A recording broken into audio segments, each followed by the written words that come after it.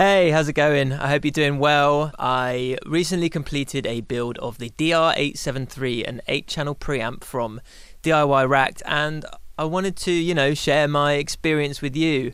I'll be trying to create a series of videos including sound demos and tutorials, but this is just kind of a general summary to focus on the overall building process. I know diving into a project like this can feel super intimidating, so I want to try and provide as much documentation as possible to encourage you guys to try and take on the project yourself. A bit about me. My name is Isaac and I make a living in music. I record, mix and produce bands and artists from a shipping container studio I built myself in 2023 called General Waste Studio. I also play in bands and compose a lot of music for film and TV. Why I took on this project?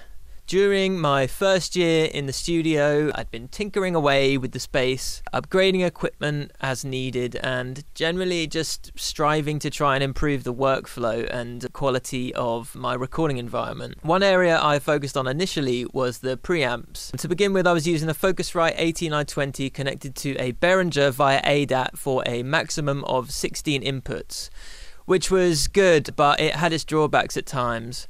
As my studio grew, I needed something more powerful and reliable, and I found a second-hand Antelope Orion 32, which was perfect for my needs.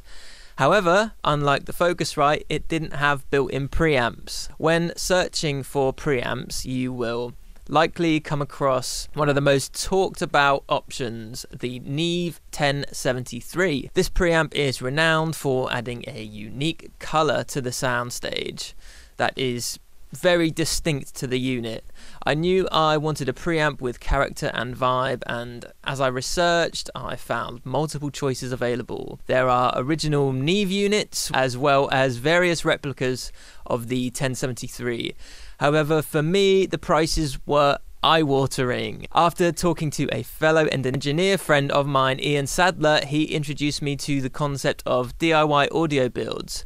I'll be honest, I was terrified of the concept. Despite my history of taking on super ambitious projects, I just couldn't see myself ever understanding the inner workings of something like this. However, I continued to research, watch videos, of which unfortunately there are very few, and came to the conclusion that it was worth a shot. I could save hundreds of pounds and learn a brand new skill which I found to be incredibly liberating. As an audio engineer, going that step further to understand the workings of your hardware seemed like it could be an invaluable opportunity. I stumbled across a few options in terms of the DIY builds, but nothing quite like this one from DIY Racked.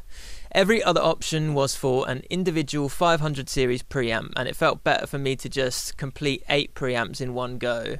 After all, why wouldn't I not just completely throw myself in at the deep end? From what I found, this was also the most cost-effective option. Individual 500 series preamps would require a power supply, potentially adding £200 to £800 to the total cost depending on what type you choose. What is the DR-873 from DIY Racked? Well, according to their website, the DR-873 is described as a Class A 8-channel preamp DIY project which will emphasize that Neve essence.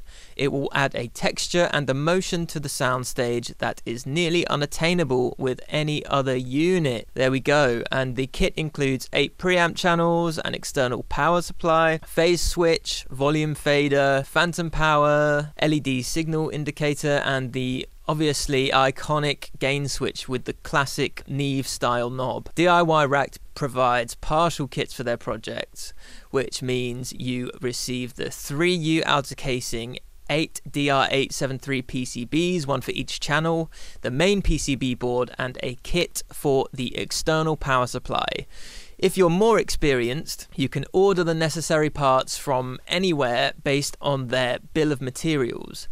Now, if you're less experienced like I was, their personal shopper option can be incredibly helpful. They were very responsive to my questions, and believe me, I had plenty, so please don't worry if you feel overwhelmed. How was the building process? Overall, I feel I was pleasantly surprised by how well I did with this build, especially considering I had little to no prior experience.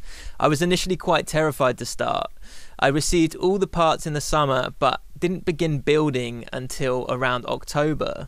I felt I needed to kind of psych myself up and get into the right mindset, but when I eventually did start building, I actually found it surprisingly enjoyable. It is incredibly time consuming, don't get me wrong, but once you get the hang of the PCB soldering process, it actually becomes quite fun and satisfying to see it all come together. It's important to remind yourself that there is no rush and just take your time, I cannot emphasize that enough. While it is possible to desolder and replace parts, it's not very fun and can get messy. Once the boards were complete, things got a little bit more complex. Soldering small wires and building rotary switches was a bit tricky, but fairly manageable. Since it's an 8-channel preamp, I had to learn some very daunting tasks and basically just repeat the process 8 times until I felt comfortable, and actually this repetition was a great way to learn and practice. Overall, this project was not only a lot of fun, but also a significant learning curve. I'm so glad I took my time and asked plenty of questions during the process.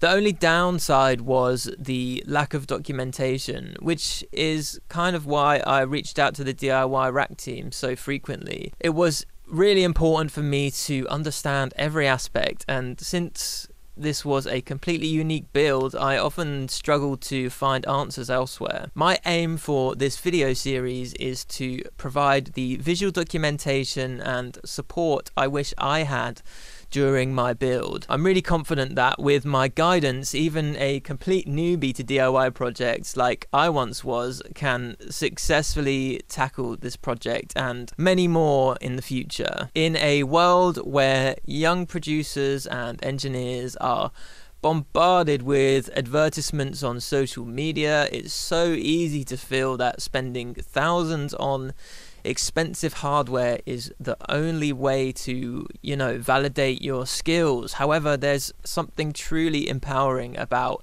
building your own tools. Doing this not only helps you appreciate their practical use, but also keeps you grounded, free from the influence of brand names.